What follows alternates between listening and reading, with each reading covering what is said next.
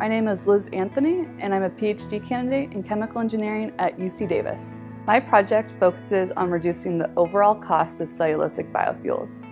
The most expensive part of the process is breaking down cellulose into sugars. The reason why this is so expensive is that cellulose is a complicated molecule and requires a large amount of enzymes to break it down. The traditional method for producing these enzymes is in large stainless steel bioreactors, which have high capital costs and limited capacity. In the McDonald lab, we use plants to produce these enzymes in hopes of lowering the overall production costs and decrease the costs of cellulosic biofuels. I decided to go to UC Davis because in undergrad I developed a strong interest in renewable technologies as well as biotechnology. At UC Davis, there's a wide variety of interdisciplinary projects that allowed me to pursue my interests in both.